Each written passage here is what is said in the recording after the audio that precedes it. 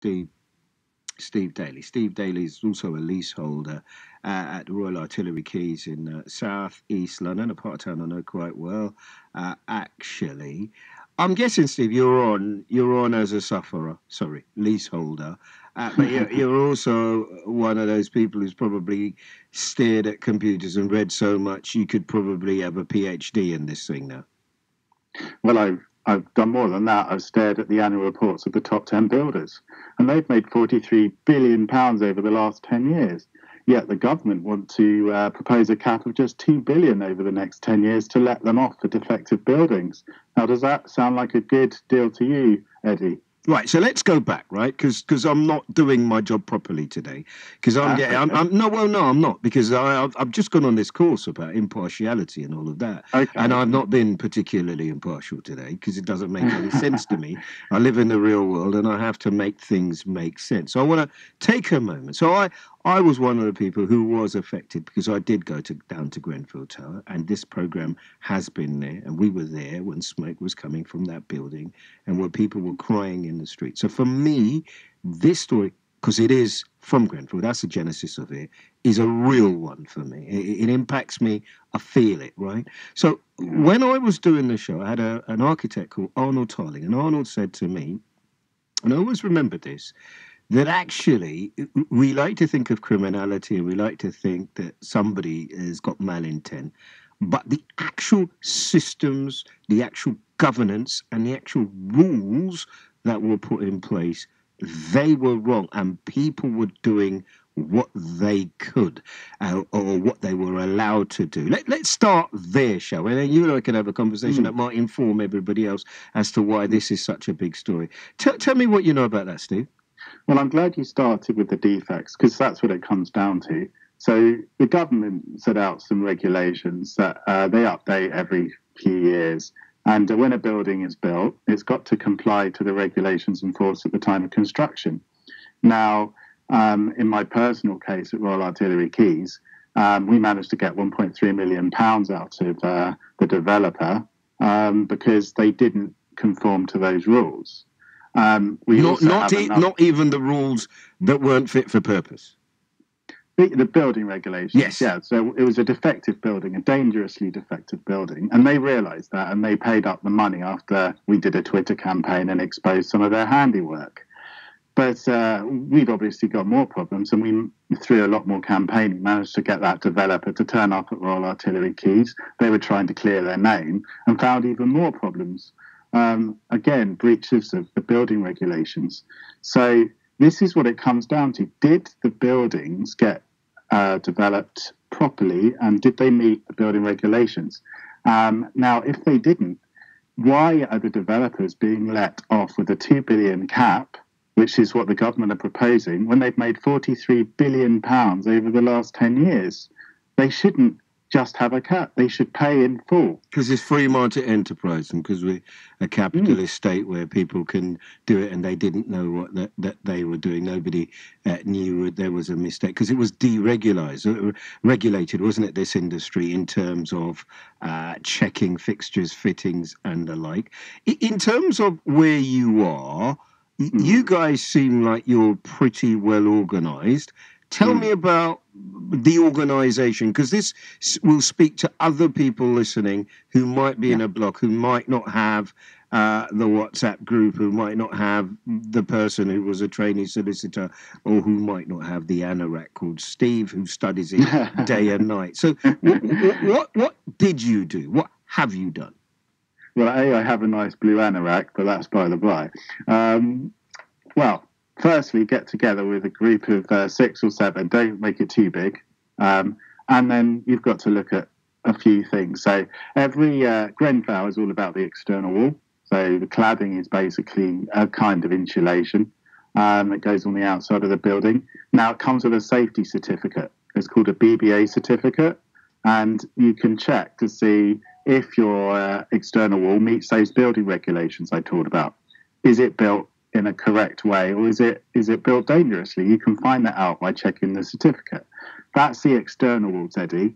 And then internally, you've got something called fire stopping, which is basically when there's a pipe going through the wall, say from over your front door out into the hall, in these communal blocks with flats, it should all be sealed up to stop a fire, going out from the hallway into the flat or vice versa.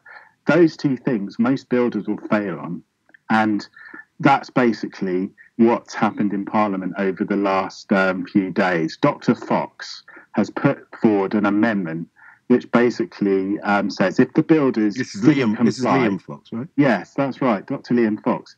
He's come up with a revolutionary solution, and it's basically saying apply the same principles as we do for contaminated land. And that was just for your listeners. If you pollute some land as a developer and then someone builds some flats, the leaseholders shouldn't have to pay for clearing up that land if it's later been found to be dangerous. So what Dr. Fox is saying is apply the same existing legislation, don't reinvent the wheel, to the building safety crisis. So what we're saying is where you've got those building regulations that haven't been complied with by the developers, they cut corners, they did a really rubbish job, they should be made to pay in full and not let off with these silly caps that the government are coming up with. That's what Dr. Fox is saying. And you'll hear in the media, the polluter must pay. It's referring to this contaminated land. However, the government are not that interested in letting the polluter pay. They want to let them off with the 2 billion levy. And this is what comes back to that point I made when you first started talking. They've made 43 billion over 10 years. The government says let them off with 2 billion for all of this mess that they've caused. And Dr. Fox has gone further and he said there's bills coming in, 6,000 a year, maybe 10,000 a year to leaseholders on interim measures. That's these 24/7 fire wardens you hear about. That's the insurance increases of 1,000% and so on. That's terrorising people, putting their mental health at risk. There's 2 suicides that are being reported. This needs to stop. So Dr. Fox has said, let's take away the sting of the enforcement and put in something called forfeiture protection, which basically just means the courts can't take the house off you if you don't pay your service charge. So his amendment was vital. The government had a It wasn't just his amendment, was it? I was listening this morning, taking the children to school, to Vanessa Feltz at breakfast. Take a listen to Baroness Pinnock. This is not of their making. The leaseholders are the innocent victims in all this. They've done everything right and nothing wrong. And the government really does need to come up with a scheme that protects them from enormous bills. So that's Baroness Pinnock. I'm chatting to Steve Day. This is BBC Radio London. I just want to clear the deck. I've asked our producer to clear the deck for a few minutes, and I want people to phone up. I want to talk about cladding now. Yeah, so here's somebody who's managed with his team, with the people that live around him, and we'll find out your exact situation in a little while, Steve, to get somewhere, to get some kind of understanding. If you're at your wit's end, if you're worried about paying money, if you're worried about being bankrupt, where are you going to go? What are you going to do? Then maybe it's a great time to give us a call, and we'll deal with it now. The number 0800 731 2000. You can text 81333, starting your message with the word London, and emails to eddie.nestor@bbc.co.uk. One of the questions, Steve, and we're talking as though there's still a little fight in this thing, and I'm glad. There's a massive fight. Right, well, because when I listened this morning, I thought it was all over, but actually, great. So what I don't understand, I had a lot of building work done about a year and a half ago, just before the thing, and every time we did something with the kitchen, we did something with the back, we did something with the loft, every time before we moved on, somebody from the council had to come and sign it off. Now that's a dwelling, in personal, it's a family dwelling, right?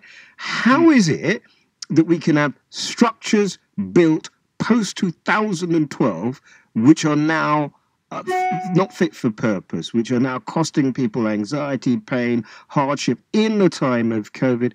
How is that possible? Well, there's two. So that's a very interesting problem. So what you're referring to is building control. And this is where you have those regulations I talked about. So whenever you make a change in your house, they bring in the building control to check the plans and to check that it would conform to the law. And that's what they're doing when they come to your house. But what happened post Grenfell, and this is where people have got into the trap, they tightened those regulations. So existing external wall systems that were deemed safe pre-Grenfell are now deemed unsafe post-Grenfell. So we've got two lots of people. We've got people in buildings that were defective. We say the builders should pay for that, or the developers, or the contractors, or even the cladding manufacturers if they fudge the tests, like we see in the Grenfell inquiry. That should be the polluter pays. The other group, where the buildings were deemed safe at construction, but because of Grenfell, the regulations changed and are now deemed unsafe, then that should come from the public money, because the taxpayer is basically representing the regulations, and unfortunately, they weren't fit for purpose. That's right. Let's talk to some people and share their love, Steve. Thanks so much. Jessica is in Tower Hamlets. Afternoon to you, Jessica. Hi, how are you doing? I'm all right. Say hello to Steve. Good. Hello, Steve. How are you? I'm fine, thank you. Hello. Tell me your story, please, Jessica.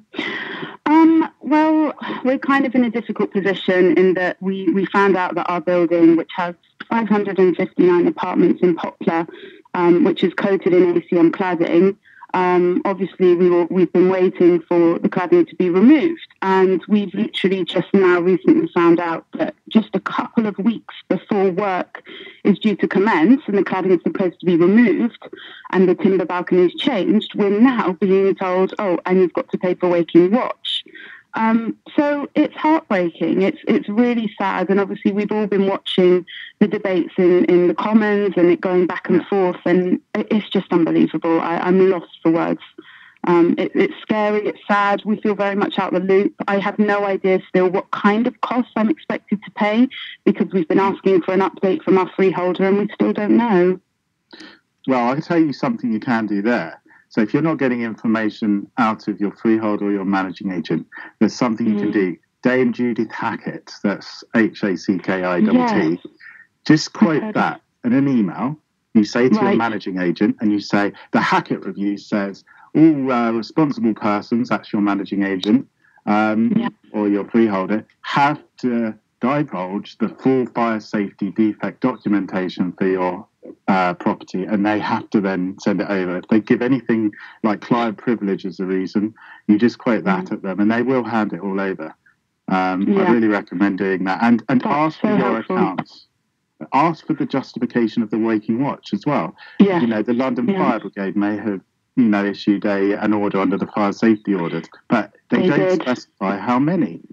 Now find out who said how many, because that's really key. Is it.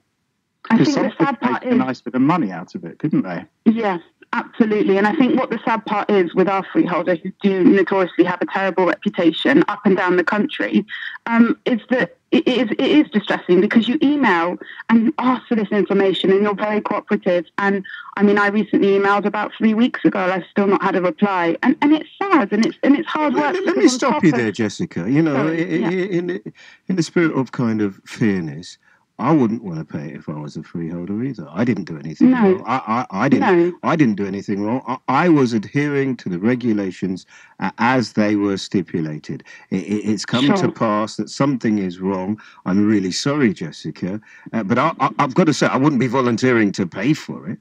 No, of course not. But I think what's interesting about all of this, and what keeps coming up that's infuriating, is how ministers can stand in Parliament and say, this mustn't fall on the taxpayer. Now, that's interesting, because leaseholders are taxpayers. Not only are we taxpayers, we pay our rising, soaring service charges, which are often so very unjustified. We've done whole programmes on that as well. That's just been superseded by this, but we've done programmes on that. There's no kind of, we haven't had our accounts since 2018. So we're years behind and we don't know what's happening, which I also believe is illegal. That shouldn't be happening, but it is. And it's sad that I feel, the argument has very much been, well, taxpayers shouldn't pay, and I understand that. But at the same time, the freeholders, who are the ones who are owning these buildings, becoming wealthier and wealthier, and the only innocent party is now actually the one being made bankrupt feeling suicidal, having all of these negative impacts. The reason for doing this show to Jessica, and the way that we are doing this show, and you just heard from Steve earlier, is to give people like you hope. It is not over. It is only over when we stop trying, and I don't think anybody's going to stop trying. Hopefully you will have gained something from what Steve told you that you could do there, Steve. And you hear it, these are desperate times. Even without any of this, people are up and down. I am with the whole COVID thing. Where am I going to go? What am I going to do? Am I going to have a job? Am I going to be able to pay for things? I don't feel right. Anxiety about going out. And if you put all of this in the very place that's supposed to be your sanctuary, i.e. your home, it means that people like Jessica are having an understandably tough time.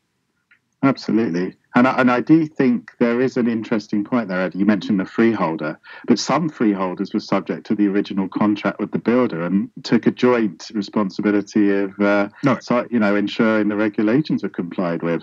So there are some freeholders that have a hand in this. So there is a distinction on the freeholder too. If people check their leases, they can see if they've got a freeholder that should be contributing or an innocent one, as you say.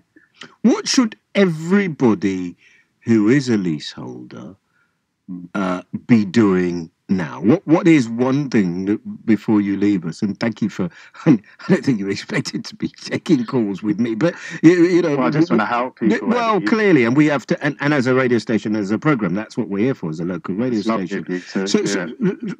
But something doesn't feel right. But what I need from you, Steve, in this stage of, and clearly it's going to go on, what should everybody like Jessica consider doing as a result of that announcement and that vote and what happened? Well, so the national view is to lobby the government, basically, and so on.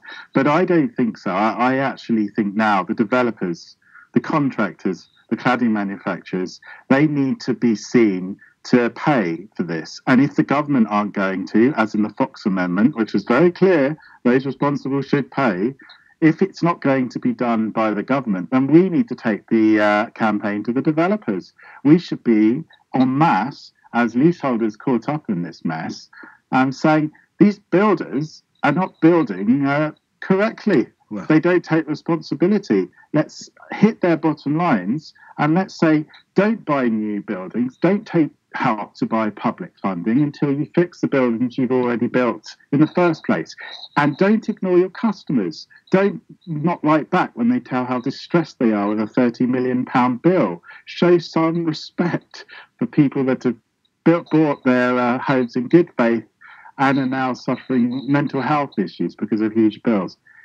Take some responsibility. So I would encourage every single leaseholder in the country to now take the fight to the developers, the cladding manufacturers, and everyone responsible. The polluter must pay, and if the government doesn't make them do it, the leaseholders should. Thank you very much, Steve. Look after yourself. We will definitely talk again. And I must say, before we go to those headlines, having done that mayoral debate on Monday, I cannot help but think, with our haste, with our intention of getting as many homes built as possible, I just wonder if there